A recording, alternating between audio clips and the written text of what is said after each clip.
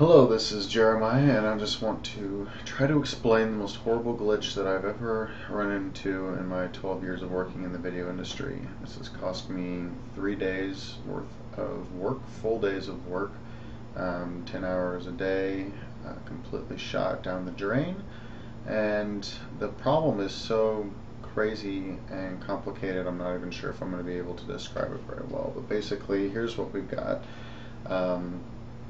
I have shot some footage here. I used a separate audio recorder and then synced my footage using WooWave. I've got my clips here. I don't know if you'll be able to tell, but basically the audio here on audio 1 is synced with video 1. Alright, if you can hear it at all, his lips are matched up and everything is good. Here's what I do. I just go through and I cut out the different places that I want, and then I make other sequences, and that way the footage always stays synced. I'm just kind of making random cuts here to try to demonstrate the problem for you. But then I'll go in and copy and paste this into other sequences and basically make huge complex projects out of all this footage that I've got, right? Well, the crazy thing is that when you go to master it, I'm going to save it real quick. When I go to master this, and you can look here, you can see how all the pictures are different because they're different sections of the clip that's been cut. In the little preview is showing different pictures, because this clip here, has been cut, but this particular section, I will just take this section for instance. I can bring it over here, and if I play it, it obviously doesn't play from the beginning of this particular clip. It plays from the middle part that I've cut it. And this is going to be important later, right? Watch. When I master this, after I've done all my crazy amount of work and everything like that, well, just it doesn't matter what you master to, anything, it all happens the same.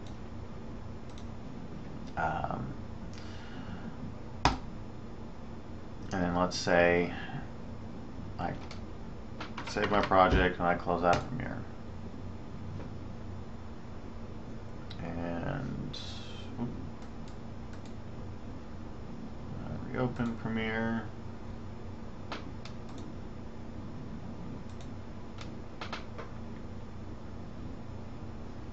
Go back to my project. Now what's crazy is if I actually rendered this, it would render out with this error. Look at this, the same clip I had. Instead of the middle part that I cut out, it's now taking the beginning of the audio clip, which is way longer, so it's actually playing this audio here rather than this middle part that I cut out, and it's playing the beginning part of the clip. Look at all the clips now.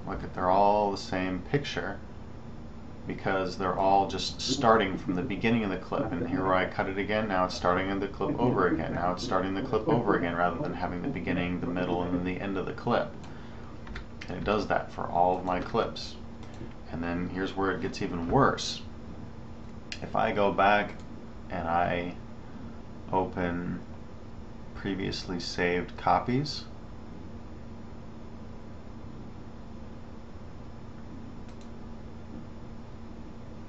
if I go into my autosaves here, and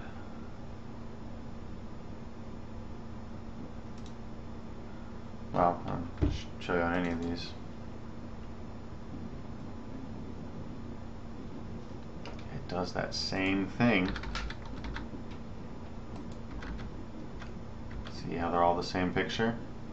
It does that same thing to even my old stuff, even stuff that I saved like yesterday or earlier this morning. Basically every single thing with this clip, or this audio 3, and like the 20 clips that are attached to it, all basically just start from the beginning of the clip rather than the place that I cut it. See how it's like, watch. So he'll just say, we have a root infestation. He licks his lip. You go to the next cut point. We have a root infestation. He licks his lip. Look at that. And my little bit that I mastered, if I actually went through and rendered it, it would render it with the errors the way it is. So basically it rewrites my whole project, including my previous save files, to scrambling the clips and the audios all out of sync. What's worse is I don't even have a reference point. You know, I can't just, you know, click on this guy and, you know, do the match frame thing, because the audio is taken from a different recorded source than the video. So I basically have to start all the way over, resync everything all over again, and rebuild the whole project again, and it keeps happening.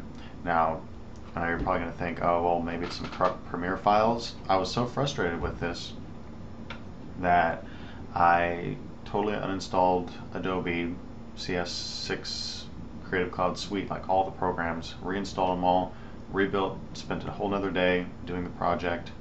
Same thing happened.